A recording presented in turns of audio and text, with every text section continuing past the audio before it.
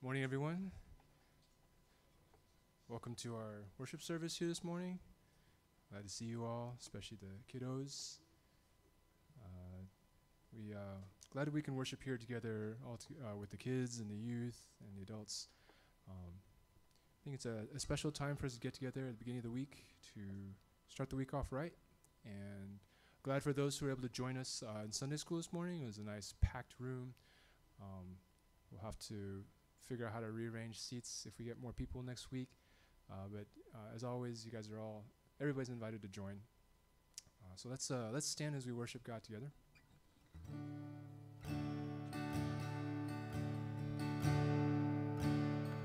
Amazing Grace. Amazing grace, how sweet the sound that saved a wretch like me. I once was lost, but now I'm found. Was blind,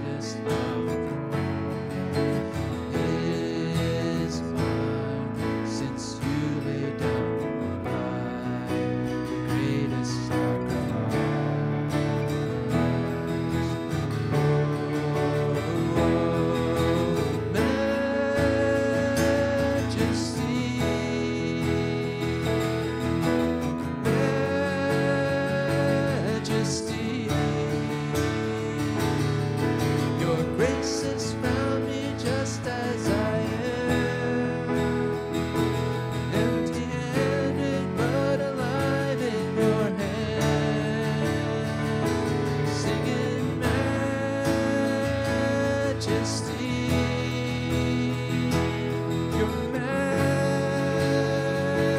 majesty. Forever I am changed by your love. In the presence of your majesty. Majesty.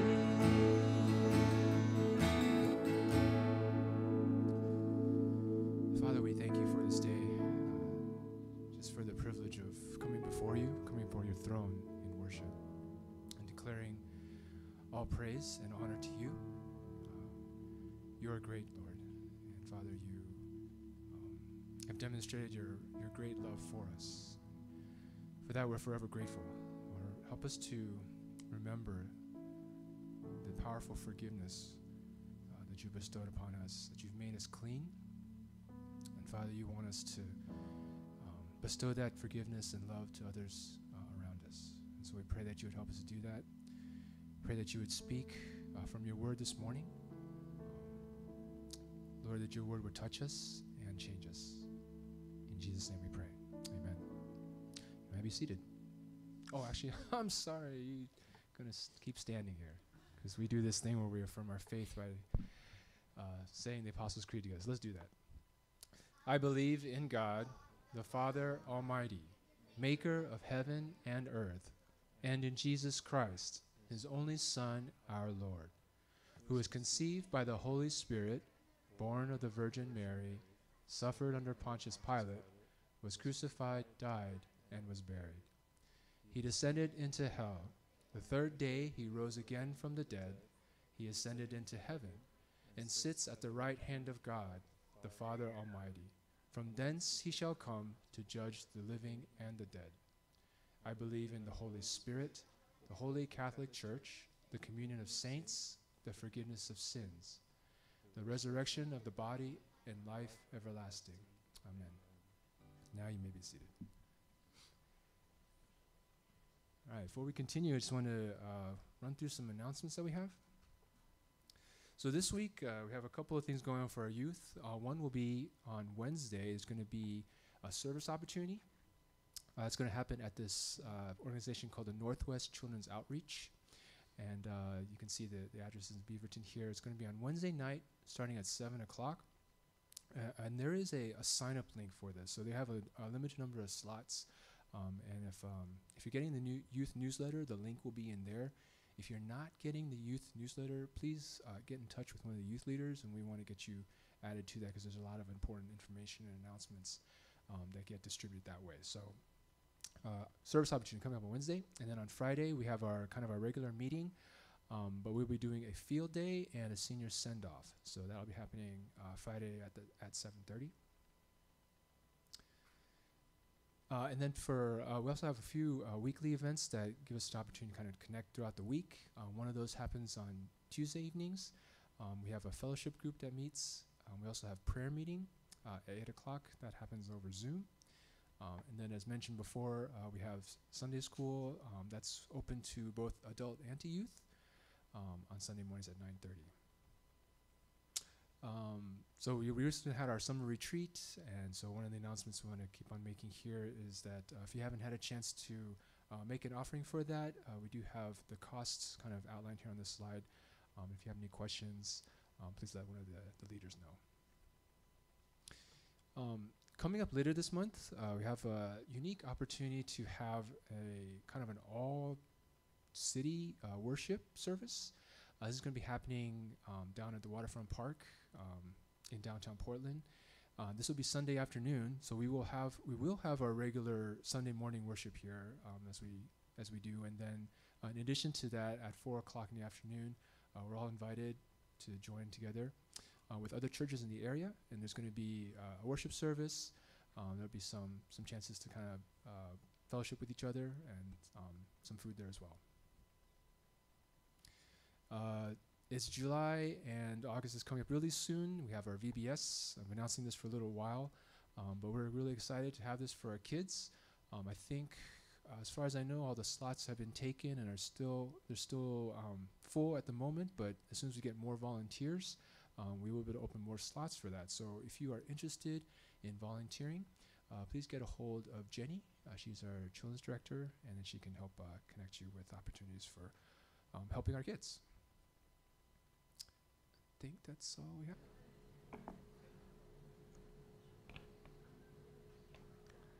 Good morning, everyone. For those of you I was not able to meet last week, my name is Drew Tirado. I live in Portland with my wife Haley, sitting here on the front row, and I attend classes at Western Seminary where I'm pursuing my Master of Divinity degree. I am filling in this morning for Pastor Stephen, who's one of my professors. He speaks highly of you all, and I'm sure he's eager to be back with you. Haley and I really enjoyed our time with you all last week, and I'm excited to open the Word of God together once again this morning. Before I go any further, please bow your heads with me in prayer. Lord, we turn our attention to you this morning. And as we open your Word and in study, reflect on you and on the truth of your Word, would you form us into the likeness of your Son? We ask, Lord, that you would teach us what it looks like to be not just hearers of the Word, but doers. People who let the Word of God shape and form us. So this morning, as we look at the Word together, would you be glorified in our midst? And would you deposit things in our hearts for us to carry into our week? In your name we pray. Amen. All right, let's jump in. Last week, we started a two-part series on the book of Philemon. If you have a Bible, please start turning there now. It's just after Titus and just before Hebrews.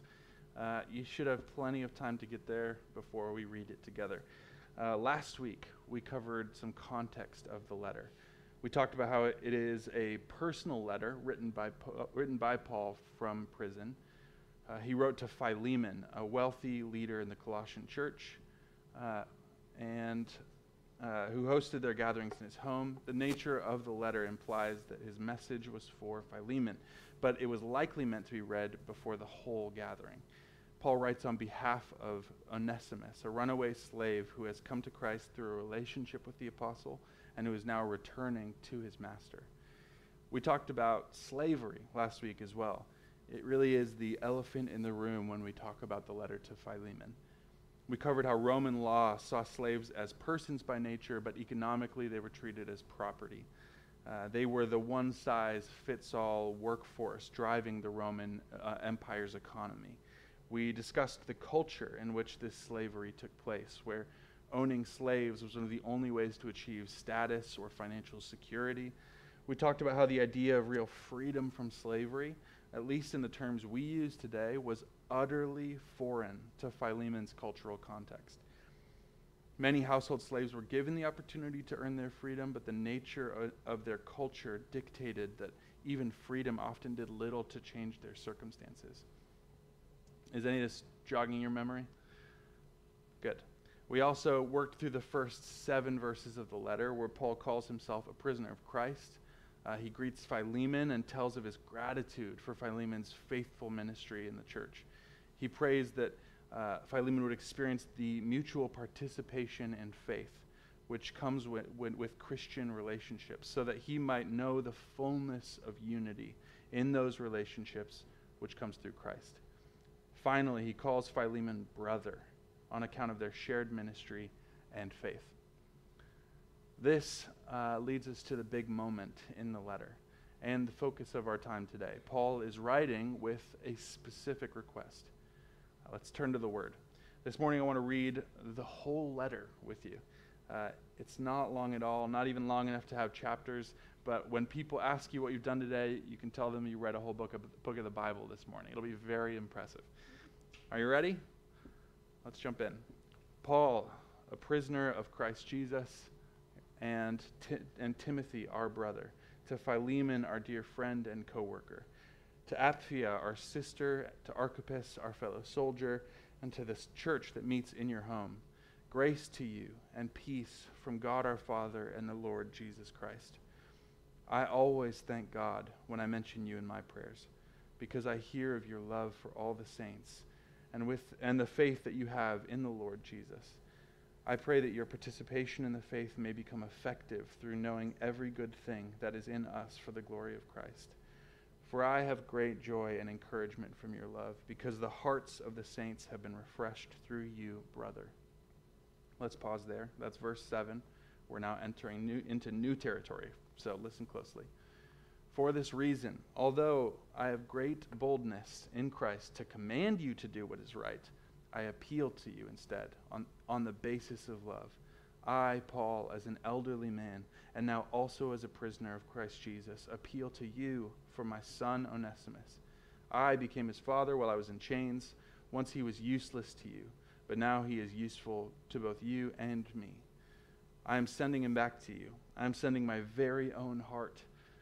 I wanted to keep him with me so that in my imprisonment for the gospel he might serve me in your place. But I didn't want to do anything without your consent, so that your good deed might not be out of obligation, but out of your own free will.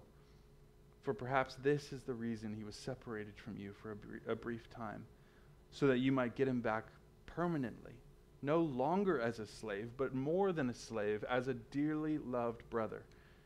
He is especially so to me, and how much more to you, both in the flesh and in the Lord. So if you consider me a partner, welcome him as you would me. And if he has wronged you in any way or owes you anything, charge that to my account.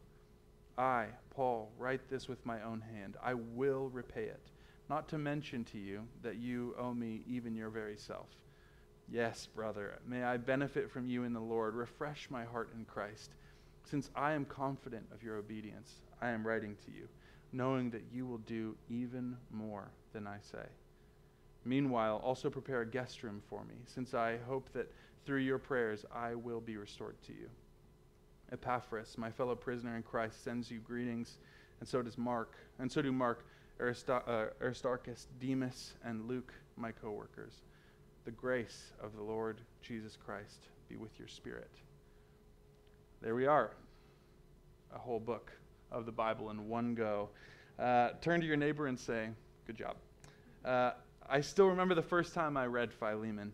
I was struck by the simple beauty of the letter, but I also remember getting to the end with two big questions you might relate to. First, why doesn't Paul explicitly command Philemon to free Onesimus? Why doesn't he explicitly condemn slavery? Like I promised last week, I plan to handle these questions in more detail today. The second question, why does Paul phrase his request in this specific way? Let me explain what I mean with a story. I am the second of 5 kids, and I grew up with tons of friends running around in our home. I clearly remember the weird ways in which kids try to manipulate emotions and circumstances to get their way.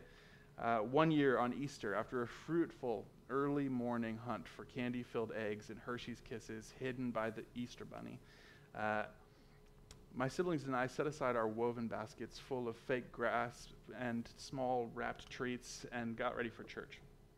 At that age, I was attentive to the service, but let's be honest, my thoughts were drifting frequently to the seemingly enormous chocolate bunny that waited for me when I got back home. I'd already asked when we could have some candy. My mom had said after lunch, and now the clock was ticking. We needed to get home. As we sat in the church service with my best friend's family, and partway through the service, likely detecting my impatience, my friend leaned over and gave me some Starbursts, a gift. Albeit not too generous. They were orange Starbursts, which is objectively the worst flavor. But they were a gift, and I was truly grateful. A little bit of sugar to hold me over. His family came over for the meal, and later that day, after we ate, we all got to have some Easter candy. As I went to break off a little piece of that precious chocolate bunny, I heard him say, remember when I gave you those Starbursts earlier? That's right. Checkmate. You know this is where this is going. My mind raced back, realizing Starbursts came only after I'd told him about my chocolate bunny. He had me, and the only way to not look like a jerk was to share orange Starbursts with ulterior motives. That's what I mean when I say Paul's request felt uncomfortable when I first read Philemon. It felt like the apostle was warming his friend up with some generous praise, like starbursts slipped along the aisle, only to drop a costly request in his lap. If we don't take some time to examine what Paul writes more closely, his request can feel disingenuous at best and manipulative at worst. It is important that we spend the rest of our time together this morning clearing those hurdles so that the apostle's remarkable message might speak to our own lives with resounding clarity. We'll allow the text to be our roadmap as we go forward. Our three movements will be the request, the relationships, and the implications for you and for me. First, the request. Paul says that he is filled with joy and encouragement because of the love and ministry of Philemon in the Colossian church. Far from an orange starburst bait and switch, he says that it is exactly because of who he already knows Philemon to be that Paul can send him this letter. He's not twisting the church leader's arm. Verse 8 says that he is already confident that all he would need to do is ask, and Philemon would welcome Onesimus back with grace simply because it is the right thing to do. However, Paul wants to do more than just check a morality box. He wants to stress test the work of the gospel in Philemon's life and community. Do you remember verse 6 from last week? Paul's after what he's been praying for all along, the thing he told Philemon he'd been praying for, that the grace which marks Christian life and relationships would have its full effect in this leader. Said more simply, Paul is taking two people who have both experienced the gospel of grace, which has restored their relationship with God, but who have a rift in their own relationship. And he's putting them next to each other, back in proximity and in shared life. He's expecting that their mutual experience of the forgiveness and reconciliation of Jesus will do more than repair their relationship. He says that he is making his appeal on the basis of love. He wants to build on the strengths he has identified in the earlier verses. Paul announces Onesimus' salvation to Philemon. It's a celebratory proclamation, and he asks him to welcome his former slave back as more than a slave, as a dearly loved brother. Once again, this is not a bait and switch. We know this because the letter showed up with Onesimus. He didn't jump out from behind a pillar after he read the letter to the point where Paul made his request. He showed up with the letter.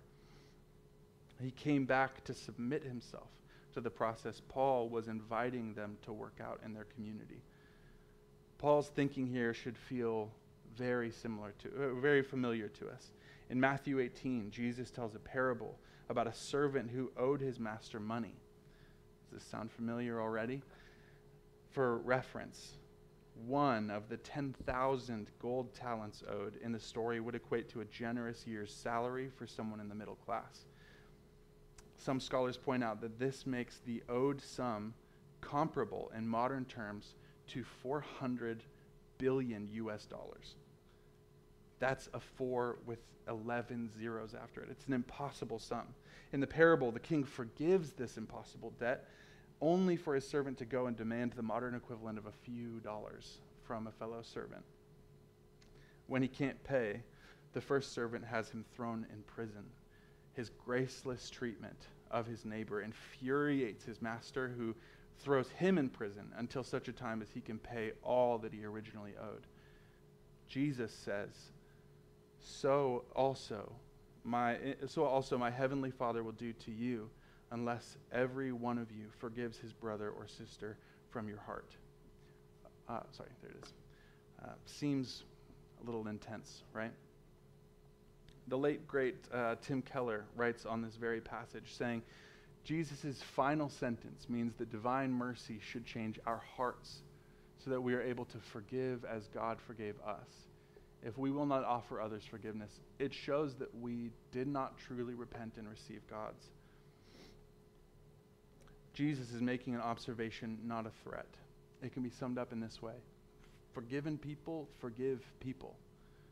If you are in Christ, The staggering debt brought on by your sin has been absorbed by God in a radical act of forgiveness. Our experience of that grace is reshaping our hearts to be the kind of people who offer our smaller, weaker forgiveness freely, drawing from our $400 billion reserves of grace. It's a lot harder than it sounds, though, right? In his letter to Philemon, Paul seems to be demonstrating Jesus' teaching in the real world. He's inviting Philemon to forgive a much smaller debt, recognizing Onesimus as a brother in need of just as much grace. All right, you may be thinking to yourself, but what does this request mean when it comes to slavery? How can forgiveness be rooted in recognition of a shared need for grace when slavery's dehumanization keeps people from seeing each other as equals? It is true that Paul seemingly neglects to command Onesimus' freedom. However, his letter takes a form which would have been recognizable to ancient readers. It resembles a letter of recommendation. These were used at the time for upper-class individuals writing to peers or subordinates. They would write an appeal to establish a relationship in order to ask for personal favors. Paul understands his audience, and his writing highlights their shared brotherhood, but also his status as Philemon's spiritual father, just like he is for Onesimus. He uses a style of appeal that Philemon would find convincing. All the starbursts we are wary of when we read Paul's argument are stylistic choices which made sense for this type of letter. As mentioned above, his request is forgiveness and reconciliation, but I think it goes well beyond that. Paul's request is simply not as clear as you or I might write it, because this is not a letter writing style or argument we would use today. He is deeply concerned with Onesimus' reception as he returns to Colossae and with his status as a slave, but he writes with tact as he addresses the issue. To fully grasp the layers of how Paul is calling for reconciliation and how he's addressing slavery, we must turn to our second movement, the relationships in the letter. First, in verse 10, Paul includes Onesimus in the familial language he uses in the letter. He calls him son, which was common practice for rabbis and their disciples. However, Paul loads the term with weight. To call Onesimus a spiritual son was to put him on a level plane with Philemon, who verse 19 tells us owed his own salvation to Paul's ministry. In verses 11 through 14, Paul mentions Onesimus' usefulness to his spiritual family, which is wordplay, by the way, because Onesimus' name actually means useful. So he's saying, he became useless to you. You lost him. But in being returned to and reconciled to you, he's being made useful to you and to me. He's being made useful to the church again. He's being made himself. Paul does not want to send him back to Colossae on account of that usefulness, but he does so seemingly as an act of due diligence. Verse 14 implies that his return to Paul is not out of the question. But culturally, this would have involved a release from household duty for another service, effectively freeing him to serve God. So here already Paul is hinting at a release from this responsibility of a slave. Paul resumes his familial language in verses 15 through 16, where he writes in a pondering tone, "For perhaps this is why he was separated from you for a brief time, so that you might get him back permanently, no longer as a slave, but more than a slave, as a dearly loved brother. He is especially so to me, but how much more to you, both in the flesh and in the Lord." Rather than explicit command, Paul offers a compelling image of Onesimus as part of the family. To call Onesimus Philemon's brother was to invoke a welcome and treatment which slaves did not deserve within this culture. A brother would not be viewed as property and would obviously be treated as family. Paul's inclusion of himself in that brotherhood even further elevates Onesimus. He's saying, my own participation is the same as his in this family. This immediately weakens the dehumanizing force of Onesimus' slave status. It waters the seed planted by Paul's family language and damages the idea of human ownership. In verse 17, Paul identifies himself with Philemon as a spiritual equal and commands him to welcome his former slave as he would the apostle himself. Now, it's easy to breeze past this specific verse, but it's actually very critical. Remarkably, this goes even further than the familial language we've been talking about, as it invokes the cultural rules of hospitality which required a host to serve the needs of their honored guest, even above those of their family. Do you see how Paul's slowly stepping on the gas here? He's building an argument, not just about grace, not just about forgiveness, but also elevating Onesimus' status as he steps on the gas. He equates himself with both Philemon and Onesimus in the most intimate terms that he can, calling them to the mutual participation in the faith. From verse 6, he is after a unity and equality that affects their real lived relationship and the power dynamics of the culture and age in which they live. This is seen again in verses 18 and 19. Paul accepts any debts Philemon might still require of his slaves, saying that he will pay them. As an aside, he reminds his friend of the debt he is himself owed but does not require. See, culturally, friends were bound by this expectation of reciprocal favors. If I did something good for you, I could cash in on it later in equal value. Ironically, it's a bit like the candy story earlier. As Philemon's spiritual father, Paul could claim to be owed Philemon's new life. It is an impossible debt, one which Paul reminds him he is not cashing in on. So why does he bring it up? He is once again acting out the parable in Matthew 18. Philemon's debt has been absorbed by Paul, which is another way of describing forgiveness. Even more significantly, the apostle, who is himself owed, is offering his own resources to mend the broken relationship between these two men. He is acting out the gospel. That is what Christ did for us.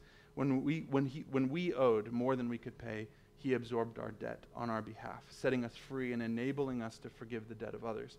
If we understand the letter as primarily addressing forgiveness and reconciliation, but also speaking to the issue of slavery, the apostle's confidence in verses 20 through 21 become even more striking.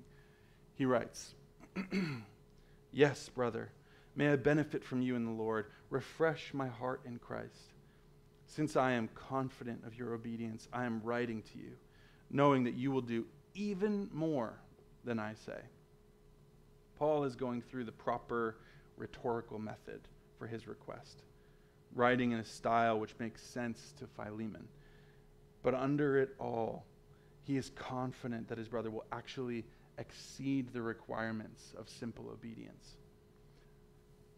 Does this mean that he made peace with Onesimus? It would seem so. As a letter which called so directly for forgiveness and failed to achieve it would probably not have made its way into the biblical canon. It would have immediately lacked the authority necessary to be seen as scripture. Now, did Philemon's exceeding of the commands also mean that he freed Onesimus and treated him as family? We can hope so. I think the same argument applies. The letter shows rhetorically how the gospel lifts Onesimus to a new status. But if it did not also do so practically, it is doubtful it would have been passed on. We have no way of knowing if it's the same man. But interestingly, some scholars and traditions believe that a certain bishop of Ephesus, named Onesimus, a free man, who is recorded in history, was the same one freed by Philemon. And maybe even that he was the one who gathered Paul's letters together for the canon. I don't know about you, but I'm eager to hear the story in heaven one day. Regarding slavery, it can be easy to fault Paul or other biblical writers for not calling for abolition more clearly. However, as we discussed before, there was no cultural category for such a call. When read shallowly, texts like Philemon have unfortunately been used as justification for slavery. When read deeply, they have informed and encouraged human dignity and freedom, even providing biblical justification for abolition efforts.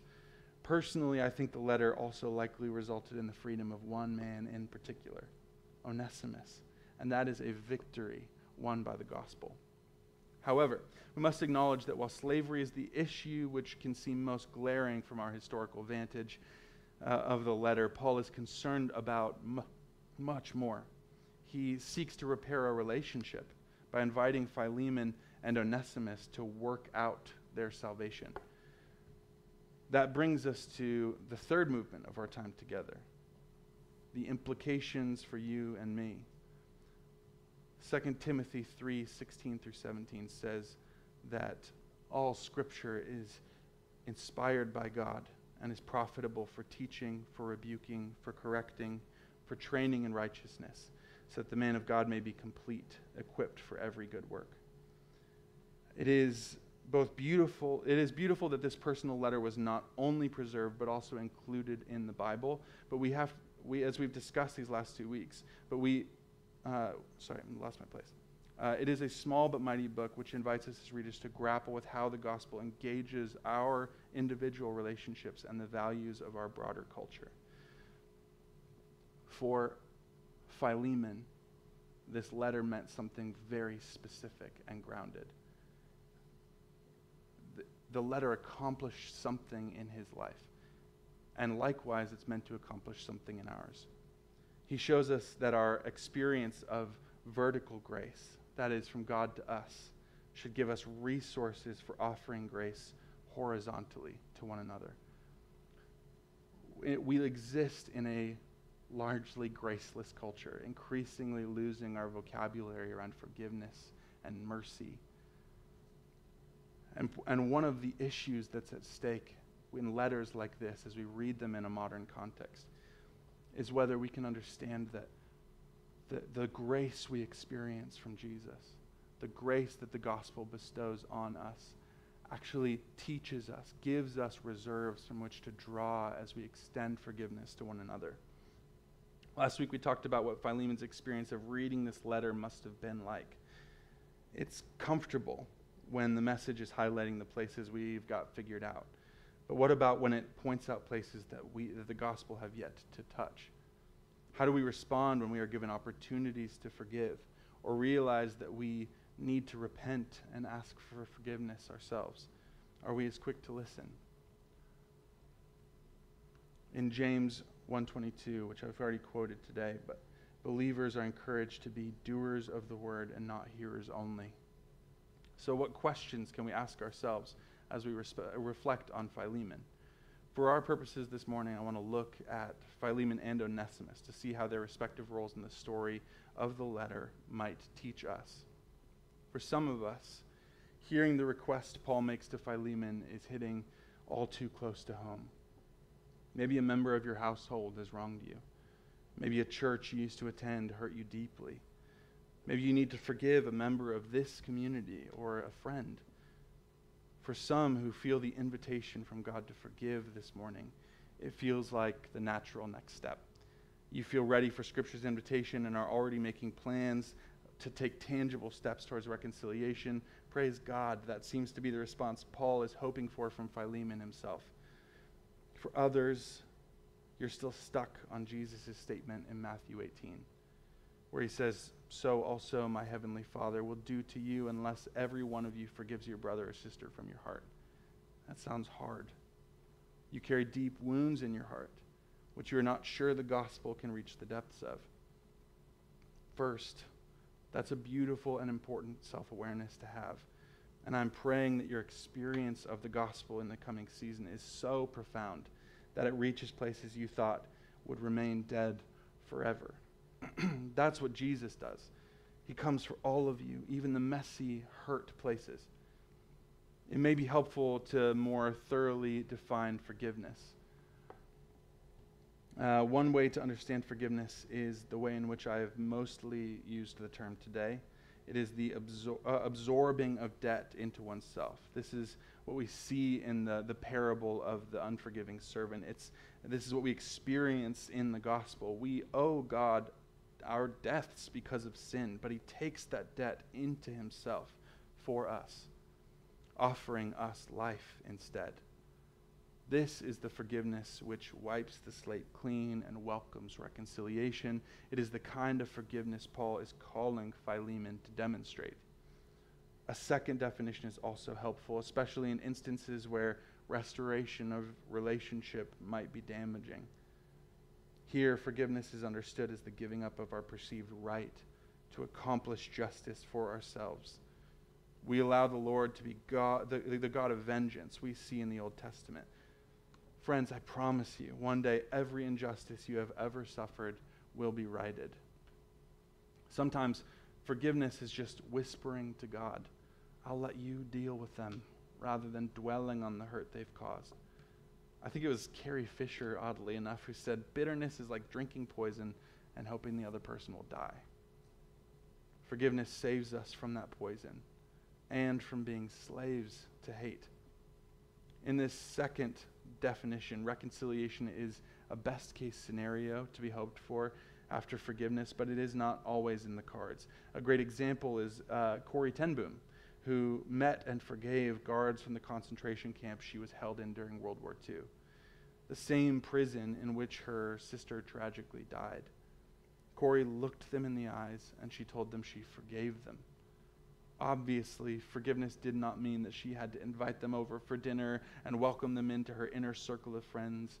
No, she just released justice into the Lord's hands and was able to see the same brokenness, pain, and rage in herself that she saw in them.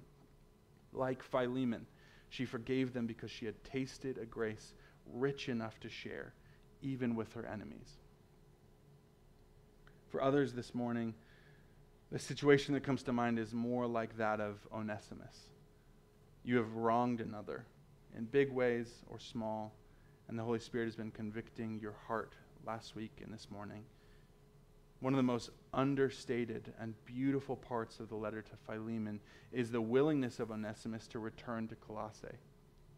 Put yourself in his shoes for a moment. We talked last week about the intensity that existed around leaving your master as a slave under Roman law.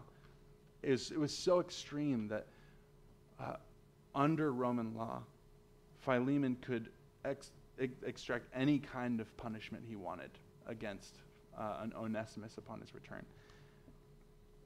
Now, there's a level where obviously Paul's writing with this confidence that Philemon is a man of God who loves the church, cares for people really well, whose life is marked by love. So at some level, Onesimus can return with confidence that Philemon's not the kind of vindictive person who's going to just punish him that harshly. But still, culturally, to return was to open himself up to the danger of being punished. Rather than running away, though, he seeks to walk out the full scope of grace, even when it requires him to repent. Paul sends him back and gives him this beautiful opportunity to return to another brother who he himself has harmed, and to apologize, to present himself for reconciliation. He returns to Philemon, a man who has every legal right, like I said, to punish him severely, but he returns with a clear intention to work out this issue between them which he himself caused. He willingly participates in Paul's experiment. Really, it's Jesus' experiment. His actions ask the question, just how strong is the grace of God? I believe that Onesimus' hopes may have been even exceeded. If this morning you're hearing the invitation to seek reconciliation as the offending party, that is a beautiful work of God, which I encourage you to pursue in the weeks ahead. There are a few things that test our conviction of the gospel that we have experienced quite as much as being asked to initiate reconciliation when we are the ones who've done the harm. In C.S. Lewis's The Voyage of the Dawn Treader, which is a part of the Chronicles of Narnia series, we are introduced to Eustace. He's a cousin to the Pevensies, the main children in the stories. And he's depicted as this selfish, prideful, greedy, mean child.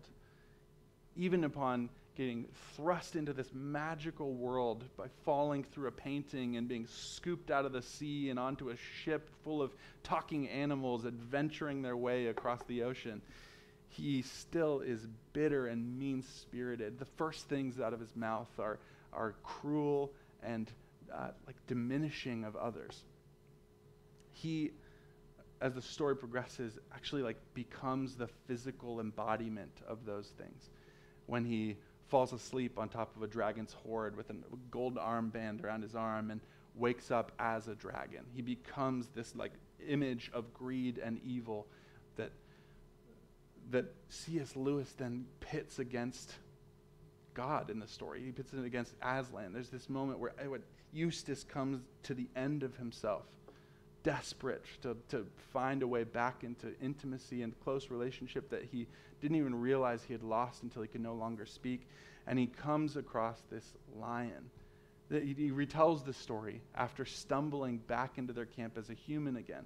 The first person he runs into at the edge of the campfire light is Edmund, which, if you know anything from the first book, the Lion, the Witch, and the Wardrobe, Edmund is the sibling who sells out his siblings for a few treats, who becomes a traitor to everything good. And the only way for him to be restored is Aslan gives his own life. Just as Jesus did for us, it's an allegory. He gives his own life in order to save Edmund. And that's the person who Eustace runs into at the edge of the fire.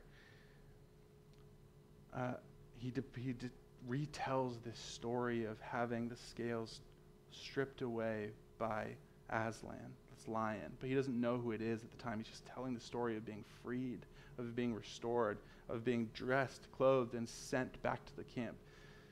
And he just kind of baffled says, what do you think it was then? And Edmund responds, I think you've seen Aslan. Eustace shows up to apologize, but he comes with this experience of grace, of being restored and cared for and clothed and like met in his need and in his desperation. And he comes stumbling back into the camp to the exact person who can relate with him. He apologizes, and it's one of the most understated conversations in the whole book. Edmund almost just kind of sweeps the apology aside, just like, yeah, I know, I get it. So that's the summary of the conversation. Him just going, I know, I've been there. How could he not forgive Eustace when he himself had been a traitor? That's what he actually says about himself. He says, between ourselves, when everyone else is starting to walk over, he says, between ourselves, you haven't been half as bad as I was on my first trip to Narnia. I was a traitor. He's just going to say, you've been a jerk. I was a traitor. There's a recognition of shared experience of grace that Edmund has. He sees it in Eustace's eyes as he comes stumbling out into the firelight. This recognition, this shared experience that sweeps away all of the abuse, all of the verbal abuse that Eustace had heaped on Edmund. Throughout the book, he's constantly being mean and belittling and cruel to Edmund. He's constantly going after him. And Edmund, in this one moment, sees that Eustace has met Aslan, and he goes, that's okay. You get it. You know exactly. You see why I'm not heaping it back on you. There's this shared recognition that actually is very reminiscent, I think, of what Paul is hoping for as he sends Onesimus back to Philemon. He's hoping that all of the tension, all of the harm, all of the things that have built up between them in Onesimus' absence, the debt that's owed, as he enters back into that community, that Philemon will be able to see him and say, welcome, brother. I know exactly who you've been with, because I have been with him too. I know exactly who's cared for you, because I have been cared for by the same grace. They share in that same story.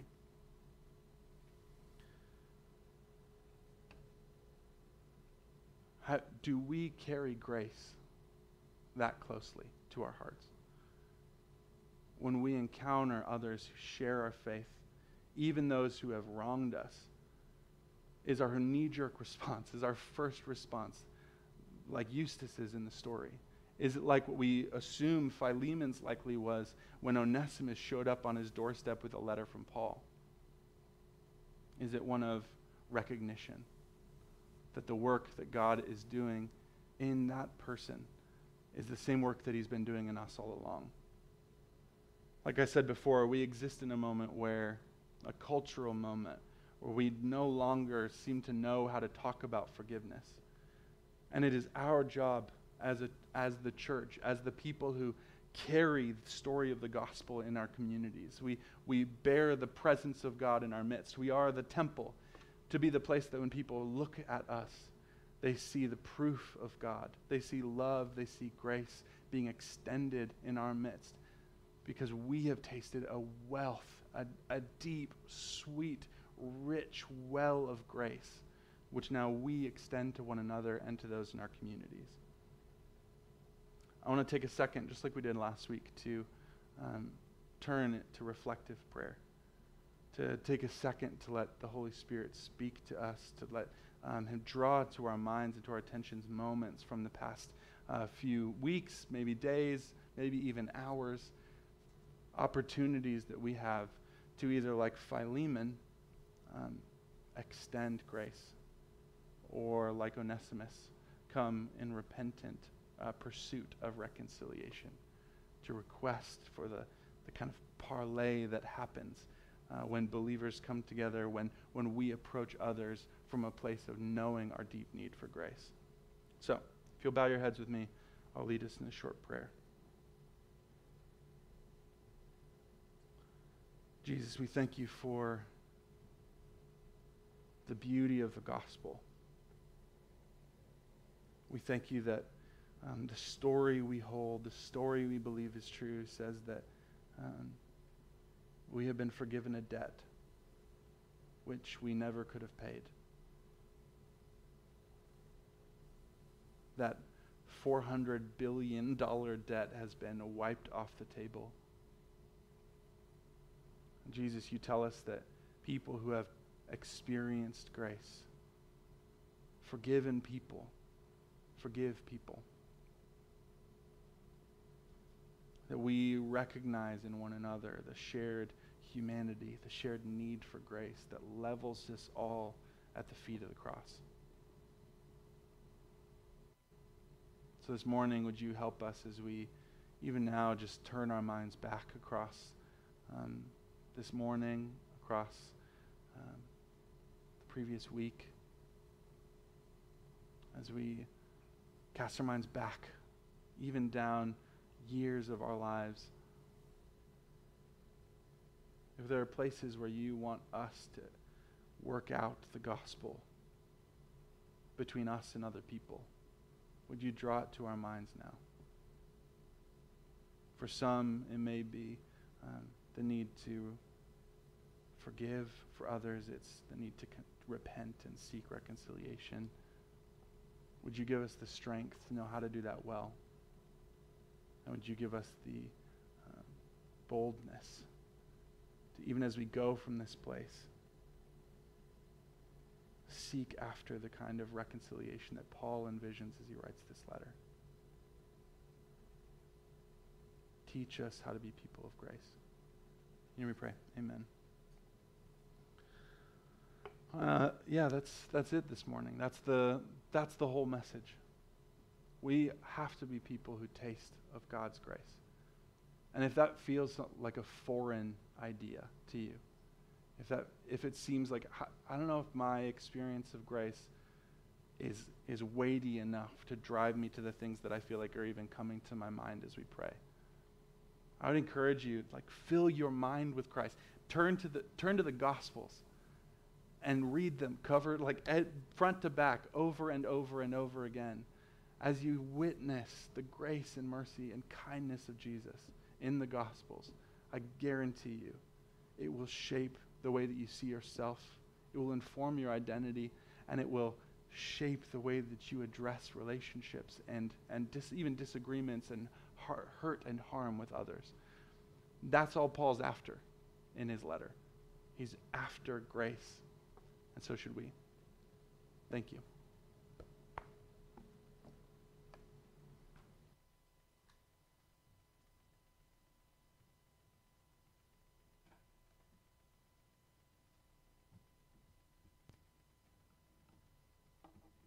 Thank you, Drew. Let's rise and sing a song in response.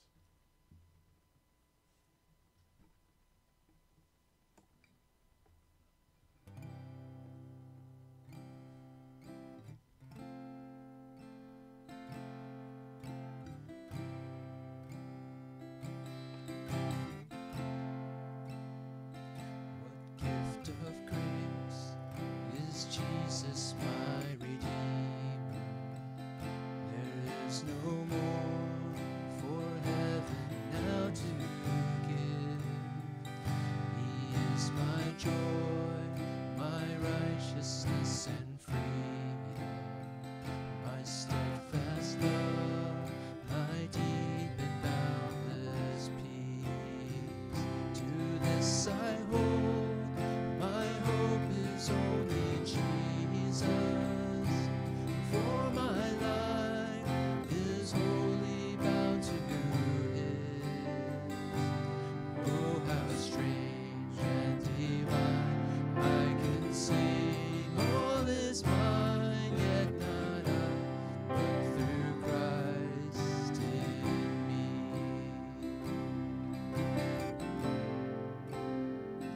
The night is dark, but I am not forsaken, for by my side the Savior He will stay.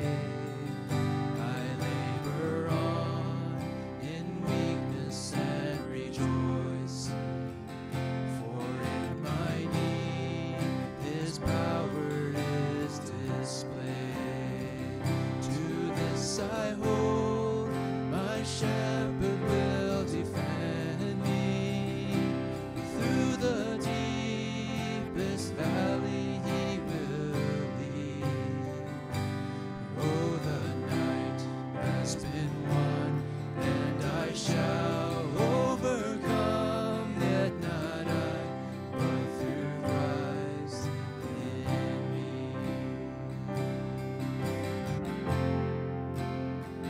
No fate I dread, I know I am forgiven.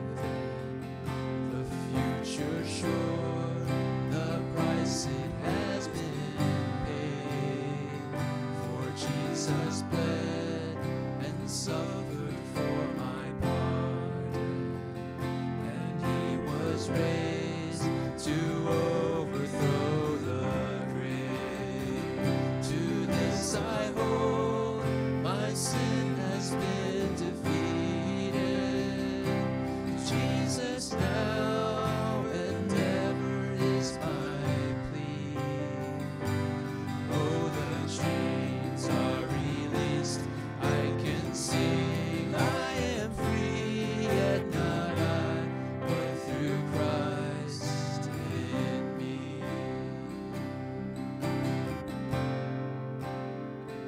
With every breath I long to follow Jesus, for He has said that He will bring me home.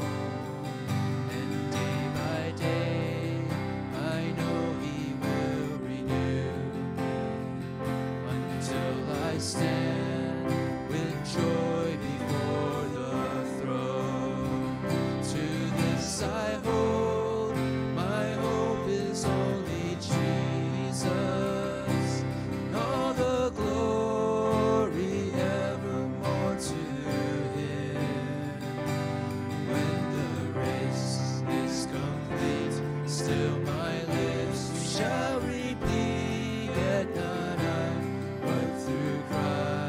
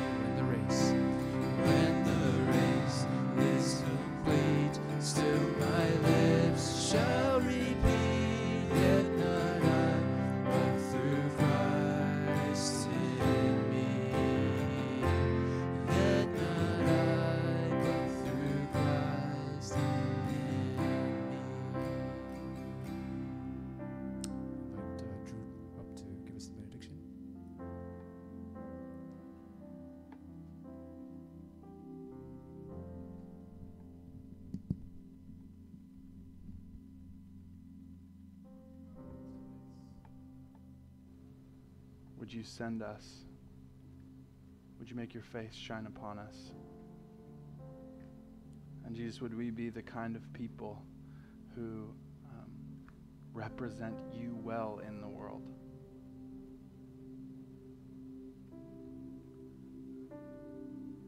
We love you. In we pray. Amen. May be seated after a moment of silence.